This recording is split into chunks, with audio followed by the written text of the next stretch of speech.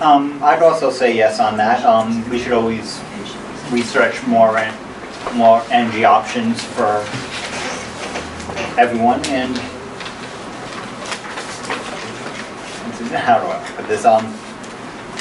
The idea of green energy, as long as it's cost effective and doesn't end up costing more than fossil fuels, is a route that we should pursue, but only if we can get the costs down and make sure that we don't do more harm than good.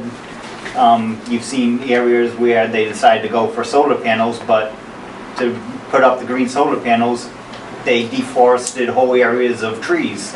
So, which is better, solar or all the trees? And that's something we also have to look into.